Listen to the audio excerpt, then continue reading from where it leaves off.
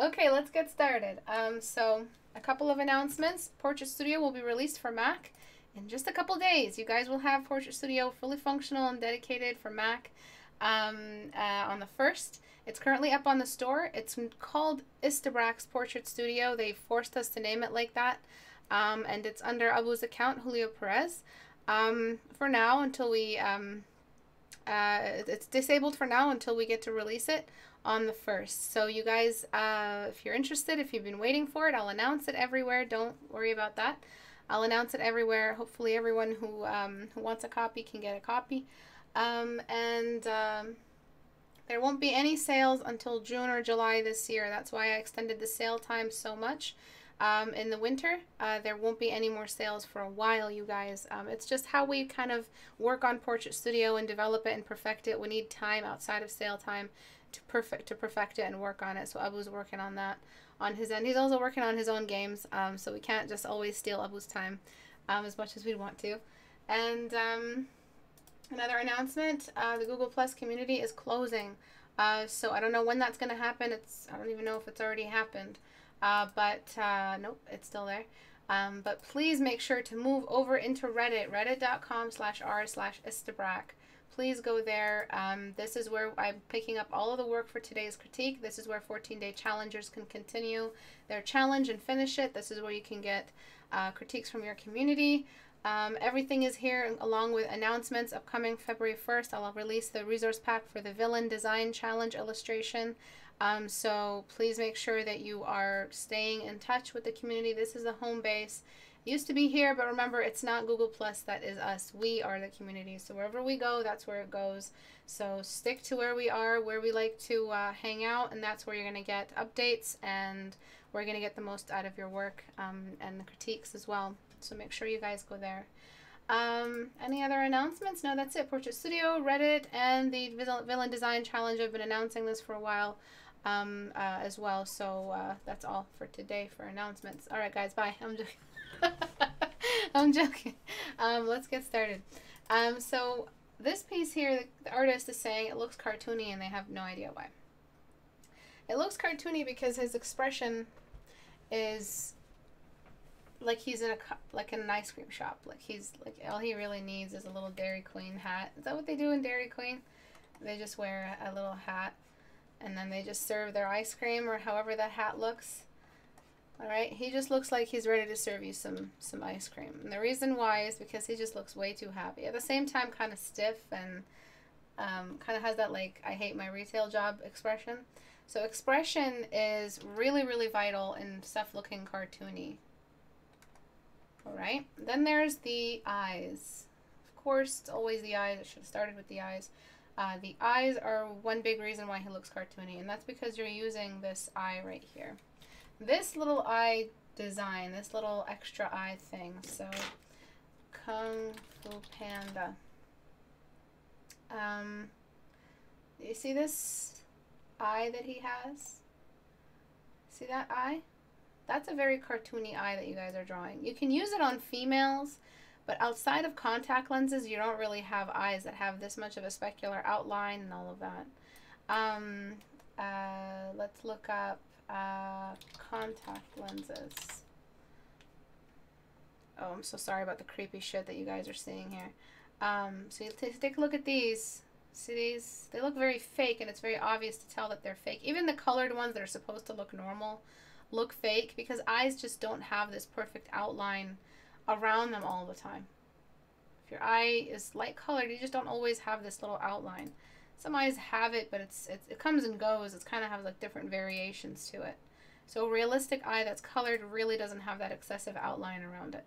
We only do it in our drawings because we try to add to the beauty or to the detail around the eye. And then male face. All right, so let's look at a male face that has a little bit of eye. So this is the studio light. So that's one of the reasons why you think that his eye right now has that outline. It's his natural eye color. He's got like a little studio light just around the iris that's facing him on the camera. This one here is probably the most beautiful eye that we can find, like the most beautiful eye we can look at as a male. He's a very beautiful eyed male. This is the most, I guess I'm saying, the most beautiful a male can be while still having a beard. But if you take off the beard and adjust the bone structure, it'll be a perfectly female eye. But even then, the outline isn't that sharp everywhere. Now I'm trying to find just a basic face, nothing too intense. Beauty-wise, very average. You can see the eye speculars are there, but you don't really have that crazy contrast around the eye. Also, the pupils are a little bit small. So you do have a small pupil, but you have that whole extra little highlight happening in the eyes. Then you have the expression, and then you have this just general form problems. So a lot of the stuff, cartoony stuff with form problems is just it's almost cell shaded. You don't really have a distinct core shadow, a cast shadow for the face. You have a lot of contrast, so it looks sketched. It looks like it's contrast dependent sketch on a paper. Then you have the eyes are a little bit too pretty, and they're kind of unrealistic, and they're looking forward. And then the expression, his smile seems a little happy and content. Definitely not the kind of expression I would give a guy who has massive scars around his face and lots of years as like a mercenary or some kind of military character, or some kind of fighter or warrior character. So let's start off with the expression. I'm just going to adjust the expression really quickly, and that's by getting rid of this little mouth smile right here. Even if he was supposed to be neutral, his neutral should be angry. That's the character personality that you're drawing. So remember, we're separating personality from expression. Write that back. Personality is the default emotion of the character, pretty much is what I'm saying. And again, we're separating emotion from expression as well. Until further notice, obviously we'll combine expression and emotion together. But for now, emotion, we're using it as a variable to assess personality. His default emotion isn't this joyous, it's you know, cup is half full type of character. This guy is a cup is half empty kind of character. A character covered in scars. You're working with a trope. You really don't want to mess around with tropes too much. So I'm just going to give him a bit more of a default face. Kind of, the cup is half empty because if we think of it otherwise, we're going to get killed and get ambushed. This guy is basically, you're always in danger until further notice. Because he's seen danger in his life. He's experienced it. He knows what he's going through. He's very aware of his surroundings. He's not going to give the world the benefit of the doubt. Oh, I'm going to be safe. Nothing bad is going to really happen to me. Obviously, the bad has happened, and he got scars because of it. And as a writer, as an artist, and writer and artist should really be synonymous. You are thinking like that when you're writing your character. The age, as well, is what I'm adding now. By distancing the mouth from the nose, I'm adding age. And then the expression is in one big area, the powerhouse. So this is before, this is after. The powerhouse of expression on the face. What is that? Does anyone know what it is? I'll wait for an answer.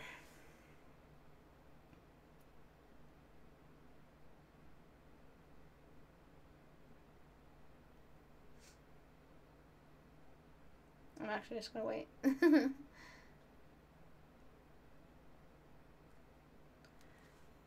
Alright. So the powerhouse of expression on the face. What is it? It's really only one area, and it is the single area that changes everything about the face, and it reveals eyebrows. Exactly, Christy.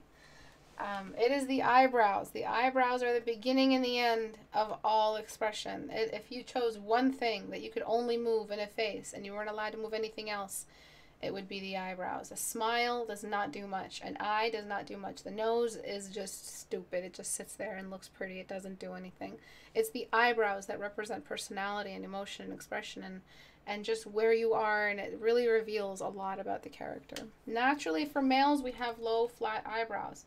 But this guy, again, his cup is half empty. Everyone's always in danger. And that's just the default. You're always in danger until you finish your enemy. So this guy, he really does not have this really high eyebrow business. This high curiosity, the world is a beautiful place. Even here, it's too bright. I know it's too high. It's not too high, considering the default that the artist worked on, but I would lower it even more. It's not anger, it's his default face. He's not angry, he's aware, he's alert, but at the same time wise. He's got that wisdom, and then of course he's got that masculine strength. So just by shifting the mouth and the eyebrows, we've done a lot for the character. Maybe if he smiles, he looks like this. Like if he sees the beloved person, if he sees his daughter or his wife, he'll probably smile like this. But you're doing a character design. You're doing a face where you're studying the character's personality, and you've thrown scars on his face. And unless you're doing a comic book panel, you're really just confusing your audience by throwing the scars on and giving him a happy-go-lucky smile. Maybe you didn't even intend for the smile. Maybe that's not what you were going for, but you still got one. All right, so we took care of the expression, which made him look a little cartoony and dorky, and that combined with the the scar is kind of what you might have been referring to when you said he looks cartoony.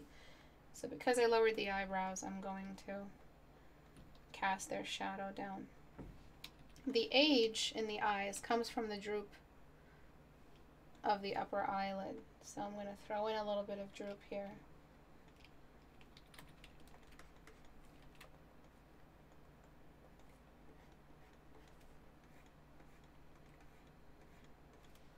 Just like that, because we've lowered down the eyebrow, and really we haven't lowered down the eyebrow, just the hair. We've lowered down the entire brow bone and the brow fat and the muscle there.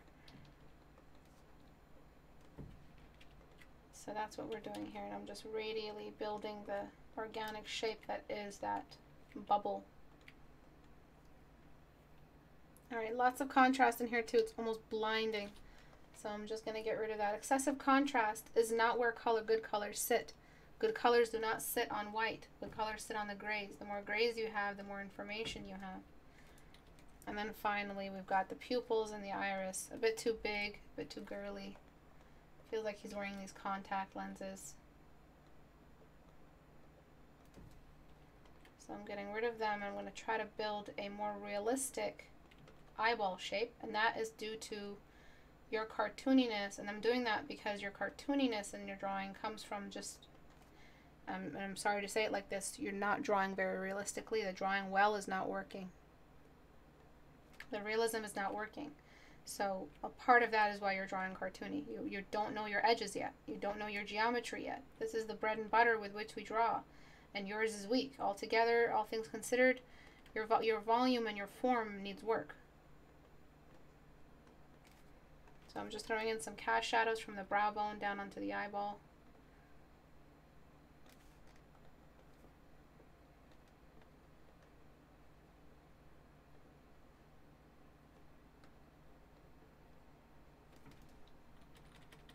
All right, and then, so he can keep his eyes large. You can keep his eyes large. He's very handsome in that his eyes are big.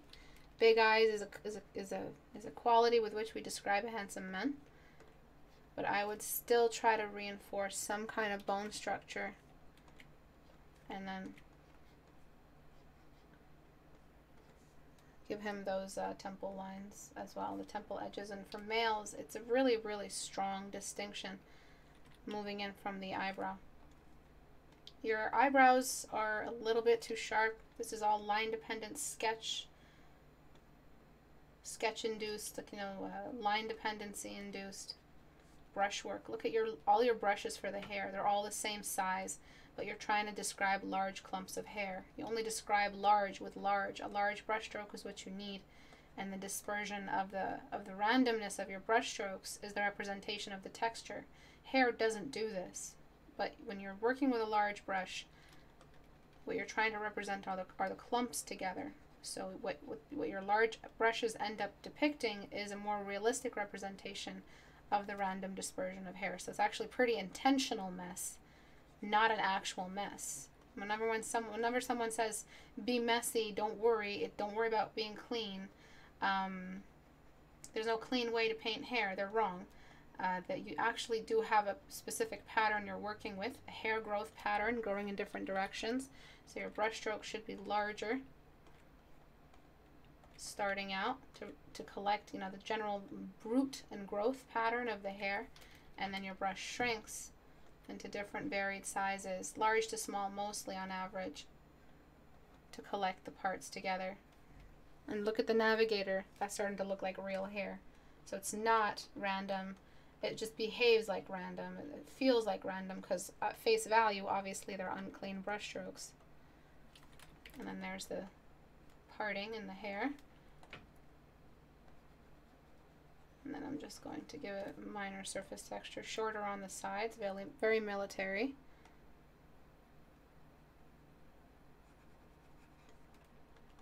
Careful that it doesn't turn into a fuckboy haircut too soon. Thinner hair has a lighter value on the sides. And I'm just going to cast a stronger cast shadow off the eyes. Just that whole region needs a darker value. And then right in here, this is that Neanderthal eyebrow that I talk about. Men have it. Very strong eyebrow bone. Even in between the eyes, we have some of it left over. And then you got your value sharing. So value sharing is a giveaway straight up. If you were my private student, I would be just throwing you into a lot of nose studies. Your value sharing here is unforgivable. It's a sign that you don't really have any idea what your language is with your value range. So you have black, and then you have all the way up to white. Well, obviously, we're not using black and white. We have dark gray and whitish gray, and those all represent different degrees of elevation or depression, but right now you're using a dark value on the sides of the nose. I mean, what is that? You're saying that the nose is a cavity? So that is a basic, and that's what we get rid of as soon as you get into form studies. That's the first thing we tackle. We put everything aside. Character design, tomorrow. Color, tomorrow. Blending, tomorrow. Everything that is rushed has to do with your value sharing, your form language, and your form studies. I'm giving him a bit of a dark value around the eyelids. It's not so much eye bags, but it's like a regular amount. If he's younger, just skip this. And a nice good block for the lower eyelids. Puff. Right. The messier your brush strokes just basically means unblended brush strokes. It doesn't mean wrong brush strokes. It doesn't mean wrong values. Another reason why he looks cartoony is because he has mascara on. So you can go ahead and lighten this whole area down. So he doesn't have that. Really the only place that would have black is the crease. And the crease is hardly visible. You're kind of mixing it with the eyelid. In this case here, it's kind of mixed in with the eyelid.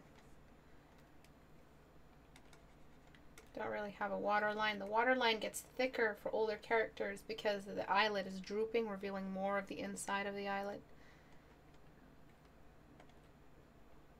We also have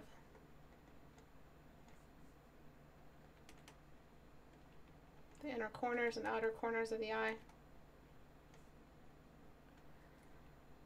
Alright, and you see how much I'm delaying the pupil in the iris because I'm trying to get out as much realism as possible now. Alright, and then you've got what you're doing with the nostrils. So you don't really have dark spots. Actually, before that, there's a lot to fix. The mouth is too bright. Right, there are areas that stay dark, but it's really not that dark. There are areas that get white, but it's really not that white. We're keeping contrast low the further we get from the eyes, and we're exaggerating contrast the closer we get to the eyes. The brush strokes are used for the beard, exactly the same thing. You're supposed to be representing the clumps of hair together. Beards have clumps. There's just like any other group of body of hair. And it's mostly detail relief. That's the pattern. So a couple of small brush strokes and then blend. And you just keep going back and forth like this. Blur the start of any hair body. And use the negative space to just kind of represent the starting pattern of the hair. So I'm using the negative space, which is the skin tone value.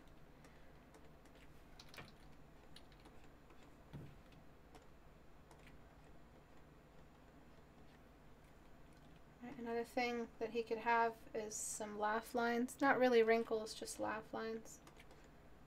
See how my brush is large?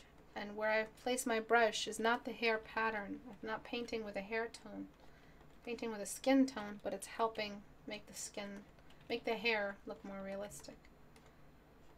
And I'll eventually shrink my brush as I go. The beard doesn't really start this high. Need some really concrete blocks here for all the parts of the face.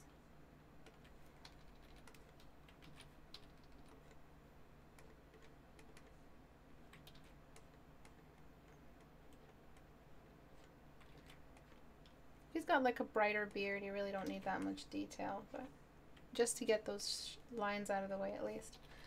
Upper lip is just a bit darker. It's thinner and darker. And then I'm going to bring in pupil in the iris. I just bring them in with one solid value first. And that really helps me make it look as realistic as possible.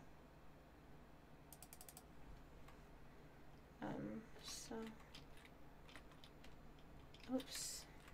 Where? So what I do is I just lay one in there and get another one, and then just try to work with them until they feel like they are looking at the character, at the viewer at least.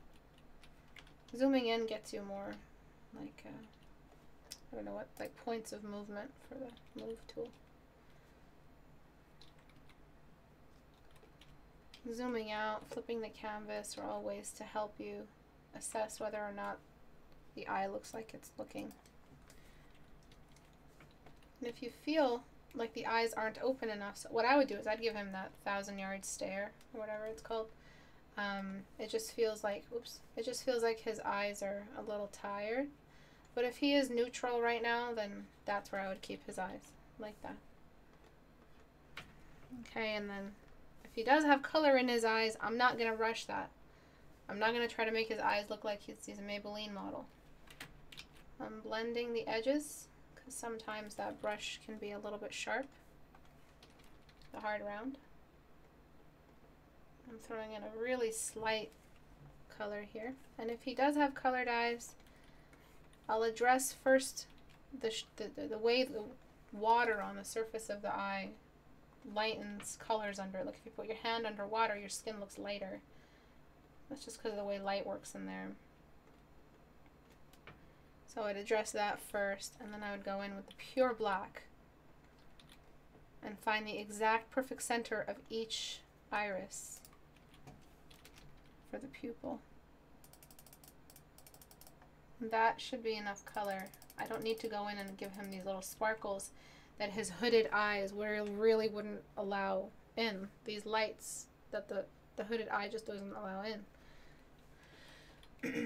Which was to do this. Like, unless he had gray, sparkly anime eyes, really don't need to be doing this stuff. Okay, and that's what makes eyes look cartoony. Just keeping him like this weathered champion.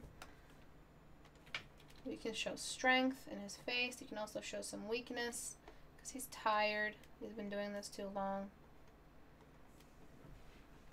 And that's pretty much how you make it less cartoony. So we're going to look at the before. And that's really where your character design comes in. You start branching outside of art to paint your character. You start becoming a writer. You start branching out into human psyche and psychology. Is like, this guy, would he really be a glass half full kind of guy with those scars on his face? Okay, so there's a lot more work that needs to be done, but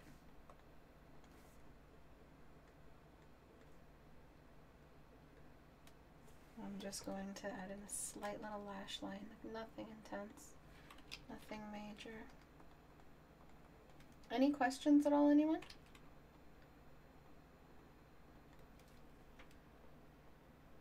He's starting to look a lot more realistic. You can actually take him seriously. And let's just look at what we're missing really when we don't put in these specular highlights. We're really not missing out. Really not missing out. This doesn't really do much for the character. I mean, would I really be able to see this light on eye, if the cast shadow off the eyebrow extends all the way to the half of the eyeball, no, I wouldn't really see it. I'd probably be seeing it somewhere down here. But because this is a drawing and it is not a realistic photograph, it looks like I'm painting a character that's about to cry. But if you're allowed to put that anywhere, you put it on the lower. God, this guy is so sad. You put it on the lower part of the iris. Sorry, I just needed to make a quick adjustment. Your brushwork, your texture representation, it all needs to be worked on. Your form studies, what you're doing with the nostrils. I haven't done the nostrils yet. I'm just going to use a black on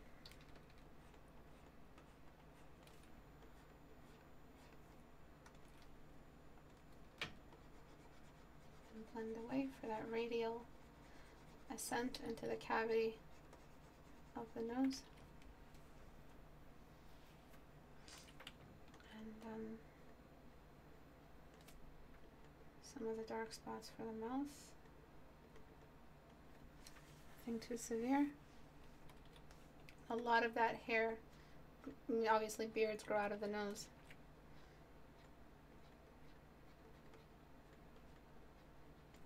I'm just using smaller brush strokes for this area. If he's a little bit older, you might be able to afford an even deeper wrinkle on the sides of the nose. Sometimes men have this little sunken in look when they get older. Alright. Even when he smiles, he should smile with a heavy brow. You know, he's a man who smiles with a heavy brow. Remember, it's personality. And then, of course, your background's too bright. But if I really look at it, I mean, it's not that bright. It's not white, at least. So I'll forgive that. Before, do you see why he looks cartoony? Starts off with the contrast, goes into the eyes, goes into the smile. And then your lack of grays has really affected the value. And I'd stop here, transfer into color, and then bring in my blackest blacks. Because just don't bring in black now. You don't know what that's going to do later on. And then any areas of highlight, any areas of vibrance, you know, any areas where we have lots of water, I just focus on oily areas. So areas like where sweat pools or oils, around the nose here, around the cheeks, I'd bring in those really large brush strokes. Right there, I'd bring it in around the hair. But for the eyebrows, really, sometimes we have these really strong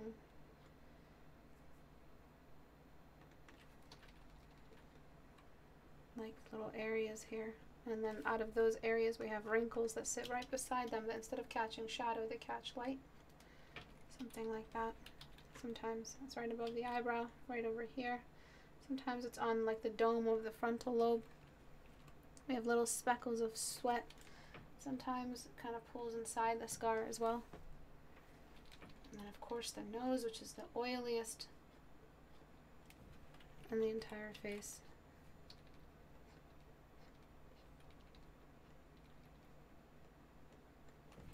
You've got your core shadow, which is inaccurate here on the nose.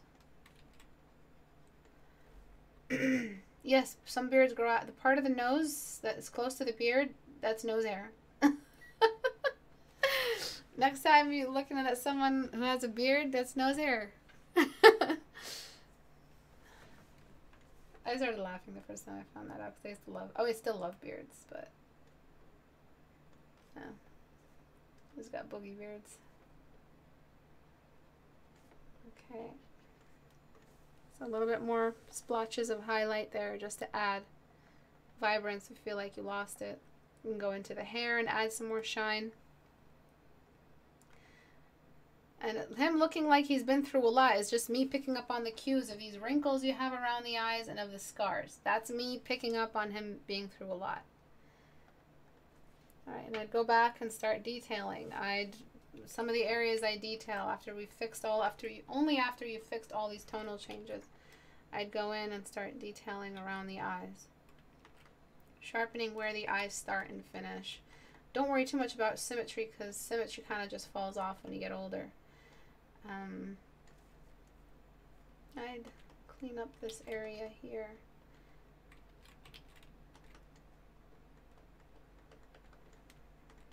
I'd work on the eyebrows, blend those out. I'd sharpen this area, get more real scalp detail on the hair growth. I'd go in and identify specific clumps of hair that are on top of other clumps and highlight accordingly.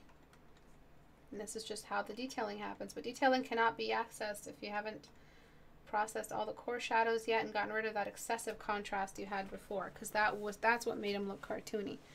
He also had these cute little cheeks here. You might as well just get rid of the scars and get rid of the wrinkles and give him the ice cream hat. It would be funny though if you gave him an ice cream hat now, because then the contrast is so funny. As for him looking like a military guy, right now he looks like he could be a dad. What I would want in a character design is for my character to look military. So if he really was, I'd give him that intense body type and the pinhead towards the top. And this is just the brute. You know, you're saying you have more bronze than brains, but obviously the wisdom is still there in the eyes. And we have that kind of close cut hair.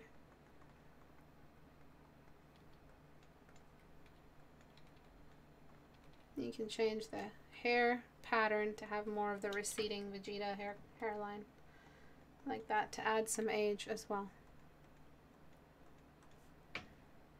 Okay. Thicker neckline means stronger body type, less square towards the top. There's different ways. What about like Lord of the Rings military? Same deal. Same deal. Doesn't matter what age we're talking about. You're still talking about mass murder. So war is war. It doesn't matter. It's all the same. Yeah, I would give this head and body type to Boromir. Absolutely Saturn. Boromir especially, because he was more of a large heavyweight carrying the great sword and all of that. With lungs strong enough to blow that horn of Gondor. So, is it the horn of Rohan or the horn of Gondor? I forget. But yeah. I don't want ice cream anymore. When Istebrak says you need to do some form studies, it's like getting an F and having to restart the class.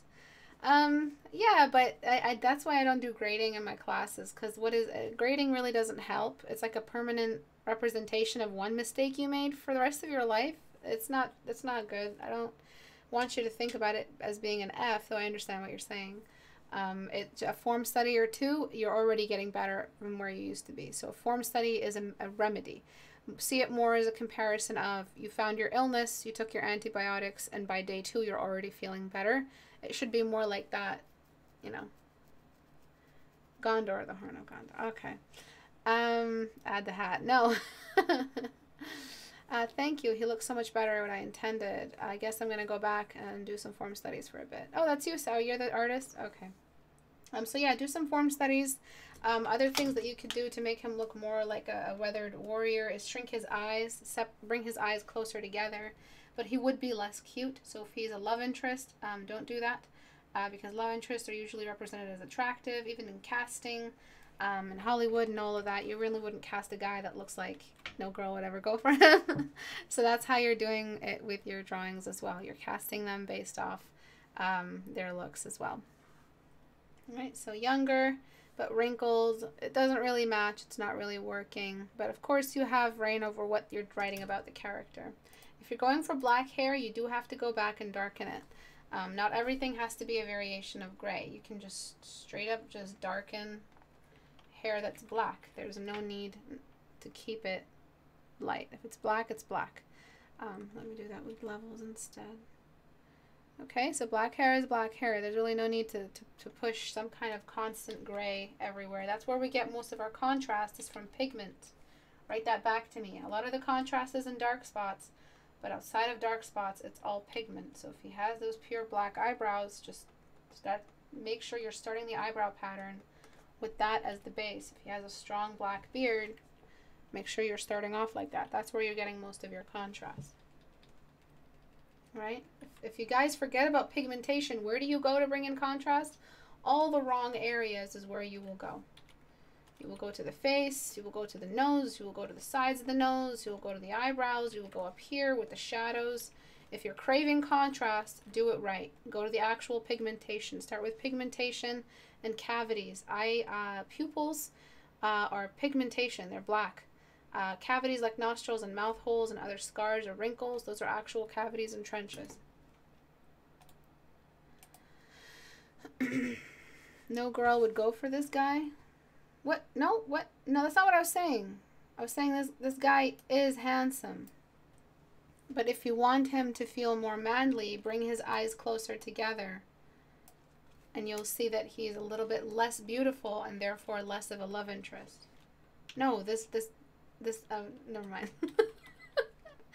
I have to say something really inappropriate.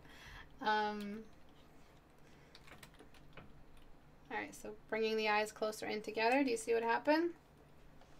Before, after. See that?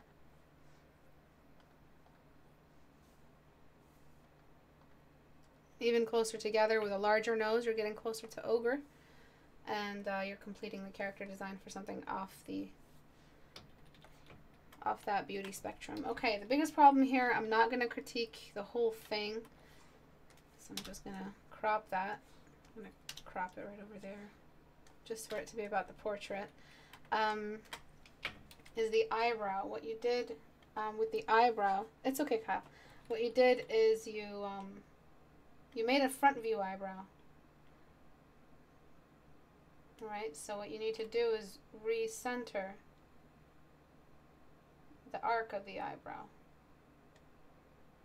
Because a front view eyebrow does not work on 3/4 view. In 3/4 view, everything is 3/4 view. Just because it's one of the eyes looks slightly like front view doesn't mean that you get away with a slightly front view eye. Oh, I'm shifting over into 3/4 view. Oh, are you? Oh, yeah. I can paint a front view face. So I have that set for me. So I just really need to learn 1/2 of the 3/4 view.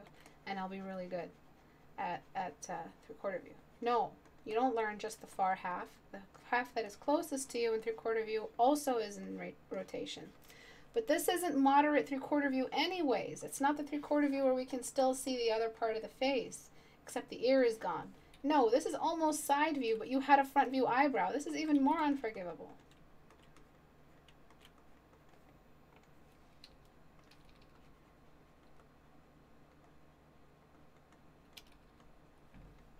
Right, a lot of stuff happens from the side view, so you have the side of the eyebrow bone as well.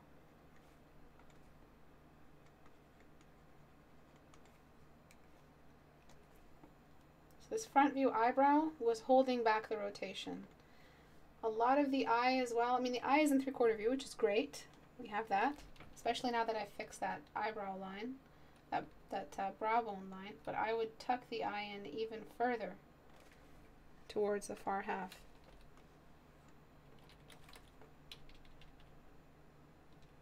Okay. Just because you can paint a front view eye doesn't mean you're prepared for 3/4 view. 3/4 view is the complete restart of a face. Alright, write that back. It's a completely, you're starting from scratch. Rotation means it's a completely new perspective. New perspective, new face. Write that down.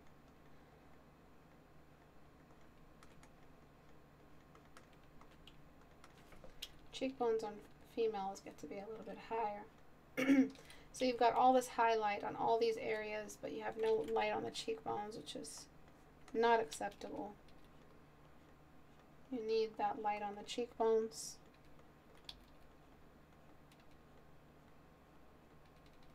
It's not really that sharp, but we're still sharpening it so we can assess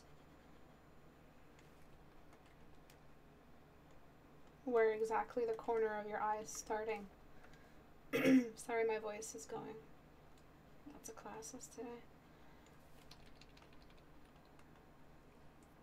As for your nostrils, they seem okay, but they seem a bit low. Nostrils from the side view tend to look high.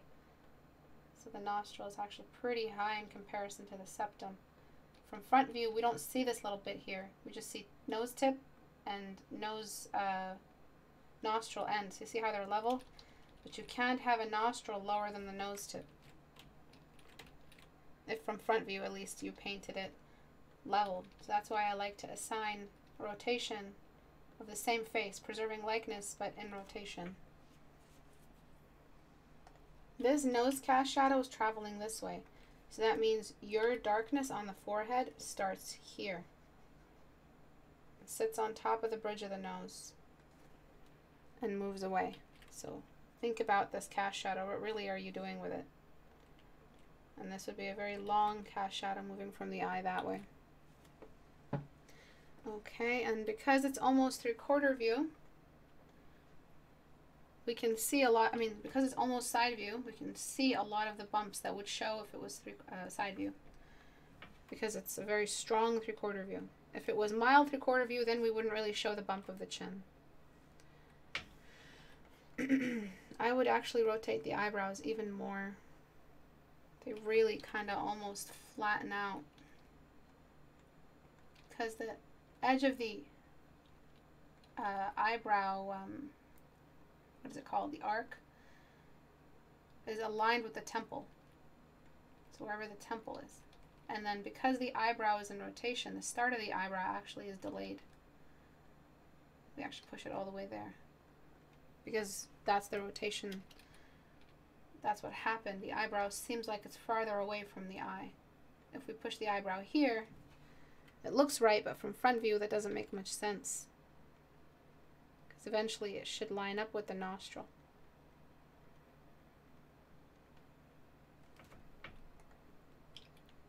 Okay, so it doesn't seem like it's been rotated in the before. Even more so.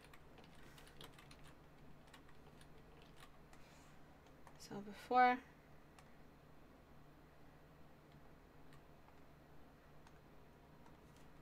after. See that front view eyebrow? Doesn't make much sense that it's been drawn all the way out there. And eyebrows don't really grow that far out. But if you do have a bushy brow, you have a bushy brow, but you can still make the bushy brow and keep the rotation intact. Before, it seemed like the eye was big and it got away with it because cartooning lets you get away with that. But you're rendering and you're trying to render realistically. And it was like you completely erased the temple. The temple sits right over here.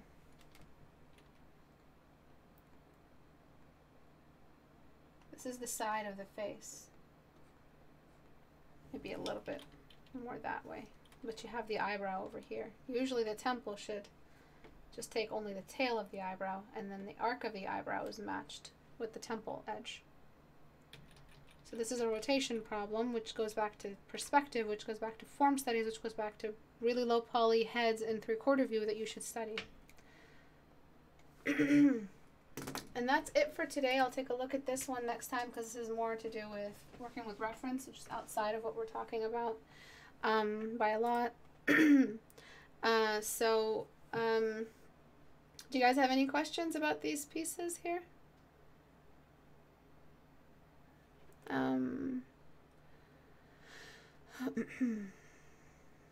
Yeah, the eyebrow is part of the rotation. Good job, Hamish.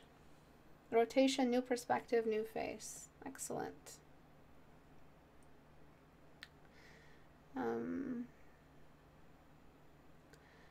Addendum. Rotate only the image. Do not attempt to rotate yourselves or each other without the proper safety equipment.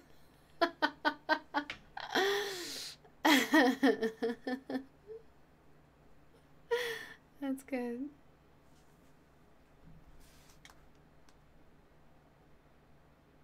So this is why I go live.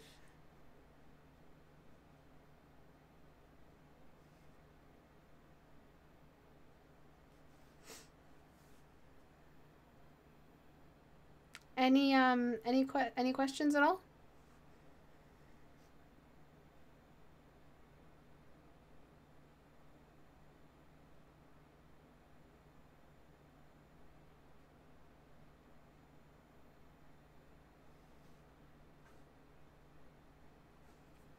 How do you send in art? Good question. So you go to istebrak.com and click on the Reddit icon. That'll take you to our community on Reddit. We've recently moved here, so please make sure you join Reddit, please. and you submit your work here. When I do the critique hours, 15 minutes or 20 minutes before the class starts, I look through here and choose something. I try to usually choose things that are related to each other in fundamentals or problems, and I work like that. So make sure that you're going here and joining. There you can join us on Facebook, though. I do want that group to grow as well. If you guys are using Facebook, or you guys are interested in finding a way to contact me directly, you can contact me through the Facebook group. And that's it. Yep. So make sure that you guys are getting started on your villain challenges. You can still pretty much get started on your narrative, but the resource pack and the references I'll upload soon. And make sure to like videos. If you're not getting notifications for some reason, it's because you're not considered an active subscriber, and YouTube doesn't bother sending you notifications if you're not an active subscriber. If you just pop into my videos and you don't subscribe, obviously you're not going to get any notifications. Recent subscribers and people who have a history of liking my channel are the ones who get notifications. So if you want to be notified when I go live for my after hours, when I do my personal art and just talk to viewers or hang out and play, you won't get a notification if you don't like my videos or like the channel, or I'm not sure really how it works. I mean, subscribe to the channel and then just like whatever video that comes up, or like the stream, even though I might delete them. And if you want to join me on Patreon, you guys have a little less than a week to work on your assignment due on the 5th. Every first Tuesday of every month is our apprenticeship private stream. And it comes with assignments, it comes with brushes and all kinds of stuff and resources that I offer. You work with a group in the Discord community. It's pretty much free reign. You have beginner assignments for beginners as well as advanced assignments for more advanced students. I try to cater to all levels of skill, and of course it always gives back to the channel. So if you don't feel like being a student, you can always subscribe as a $1 or $5 patron, whatever floats your boat. Thank you everyone who has supported me on Patreon. It means a lot that you guys are financially backing this entire community. It's just an amazing way to give back if you're interested in that. And Portrait Studio will be out on Friday. So Portrait Studio for Mac, if you have a Mac and you've been wondering when it's coming out, it's on the 1st. We've been prepared to release it since October 2018, but Apple made it very difficult for us to do absolutely anything.